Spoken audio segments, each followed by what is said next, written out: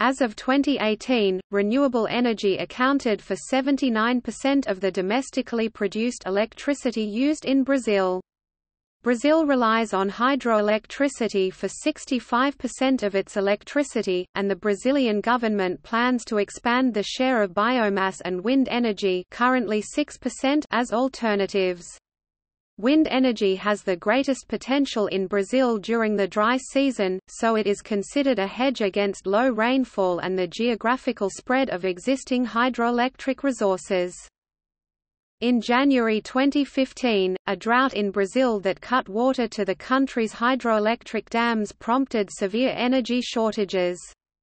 This crisis ravaged the country's economy and led to electricity rationing. Brazil held its first wind-only energy auction in 2009, in a move to diversify its energy portfolio.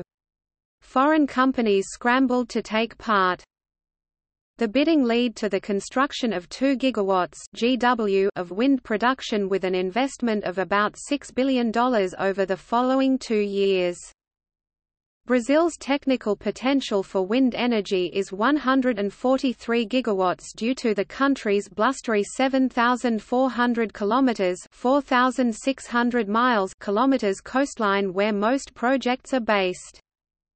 The Brazilian Wind Energy Association and the government have set a goal of achieving 20 gigawatts of wind energy capacity by 2020 from the current 5 gigawatts 2014. The industry hopes the auction will help kick-start the wind energy sector, which already accounts for 70% of the total in all of Latin America, according to Brazil's Energy Master Plan 2016 to 2026 (PDE 2016-2026). Brazil is expected to install 18.5 gigawatts of additional wind power generation, 84% in the northeast and 14% in the south.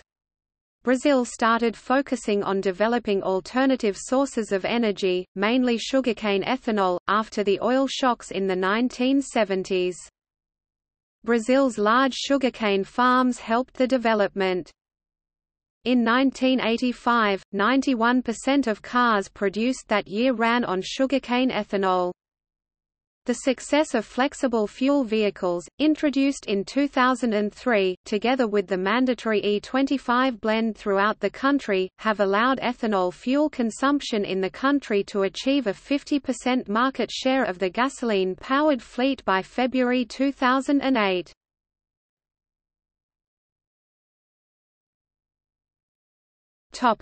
Electricity.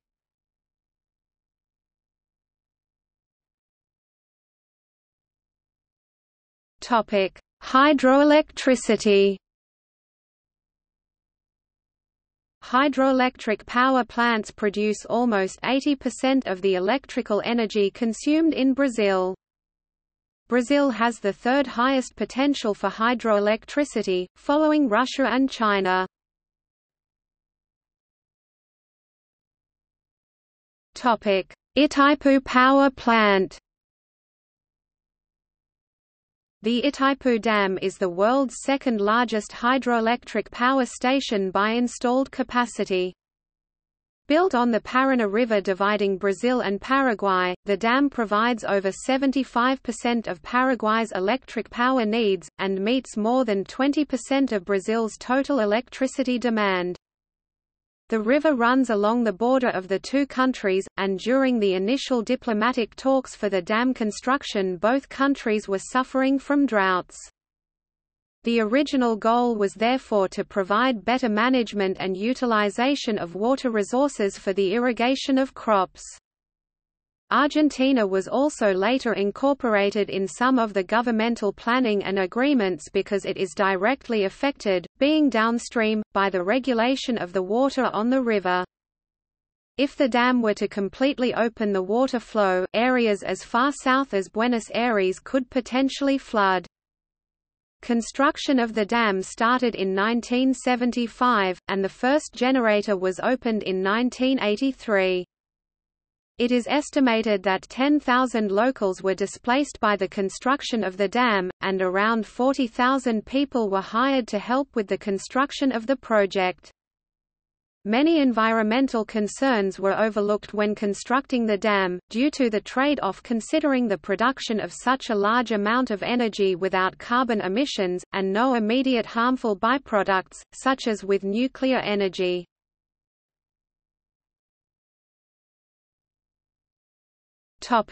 Wind power. Wind power in Brazil amounts to an installed capacity of more than 8 gigawatts as of 2015. Wind strength in Brazil is more intense from June to December, coinciding with the months of lower rainfall intensity. This puts the wind as a potential complementary source of energy to hydroelectricity. Brazil's first wind energy turbine was installed in Fernando de Noronha archipelago in 1992. 10 years later, the government created the Program for Incentive of Alternative Electric Energy Sources to encourage the use of other renewable sources, such as wind power, biomass, and small hydro. Since the inception of Proinfa, Brazil's wind energy production has grown from 22 megawatts in 2003 to 602 megawatts in 2009, and to over 8,700 megawatts by 2015.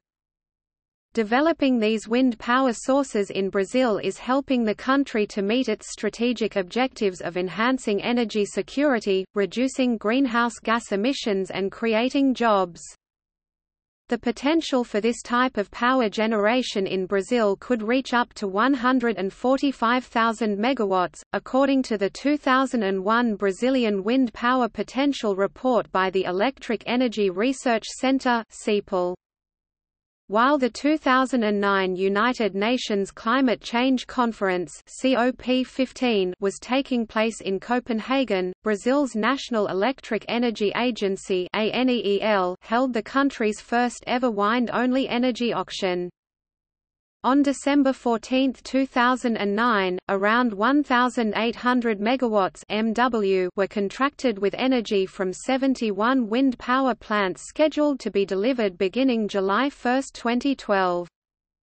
As of November 2018, according to ONS, total installed capacity was 13.7 gigawatts, with 11.4 gigawatts in the Northeast region and 2.0 gigawatts in the South region.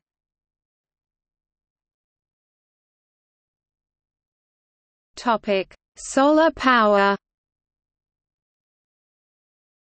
As of November 2018, according to ONS, total installed capacity of photovoltaic solar was 2.1 gigawatts, with 1.2 gigawatts in the Northeast region and 0.7 gigawatts in the Southeast region. Brazil has one of the highest solar incidence in the world. The largest solar plants in Brazil consist of Itaipu and the Nova Olinda plants.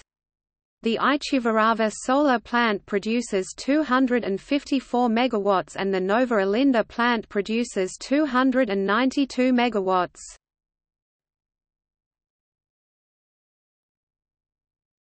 Topic: Ethanol fuel. Brazil's ethanol program started in 1975, when soaring oil prices put a chokehold on the economy.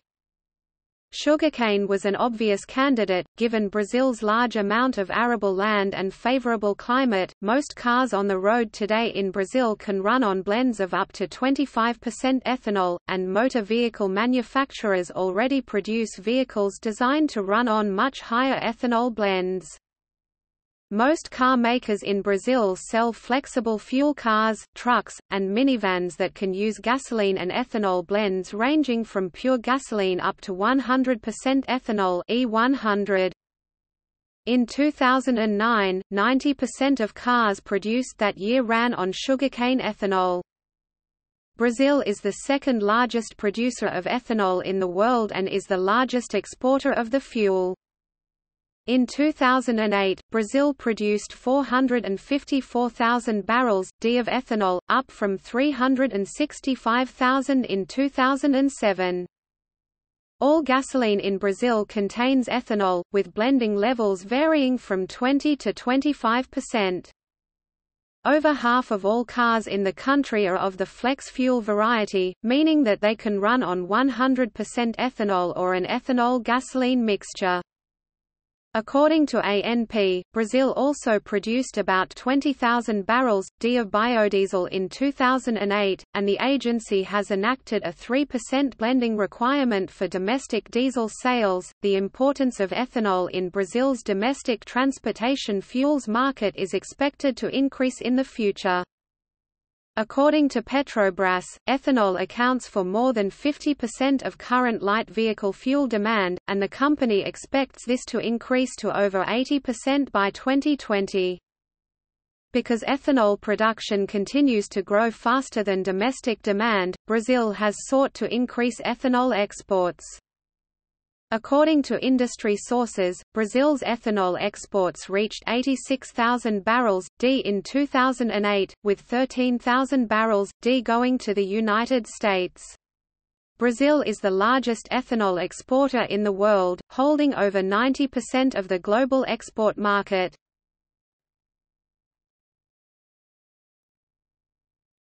Topic: Biomass.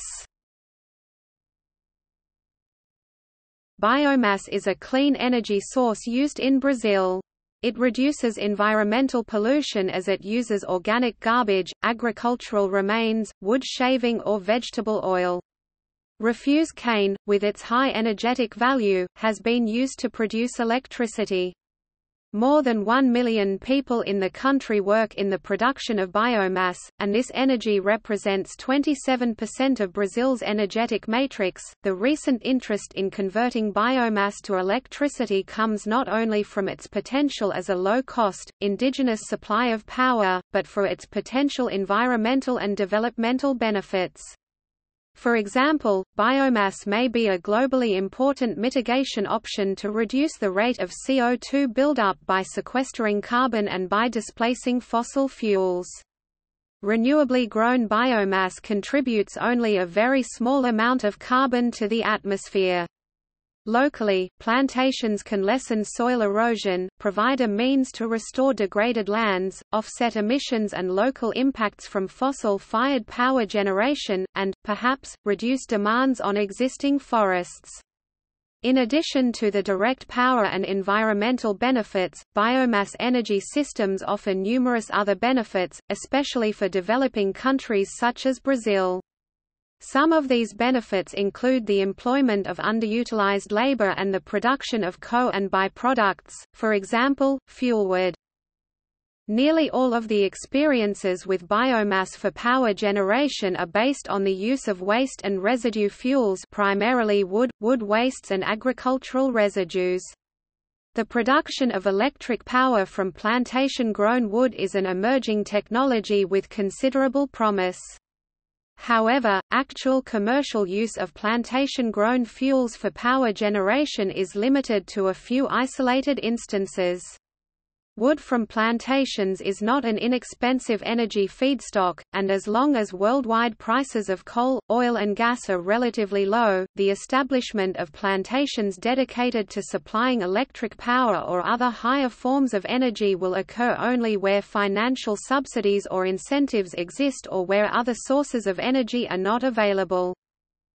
Where biomass plantations are supplying energy on a commercial basis in Brazil, the Philippines and Sweden, it can be shown that a combination of government policies or high conventional energy prices have stimulated the use of short-rotation plantations for energy. Brazil used tax incentives beginning in the mid-1960s to initiate a reforestation program to provide for industrial wood energy and wood product needs.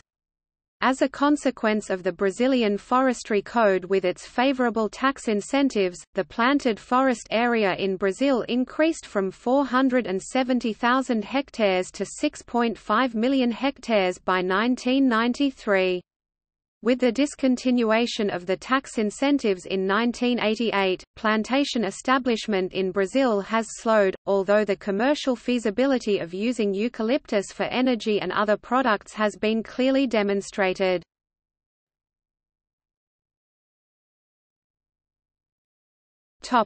See also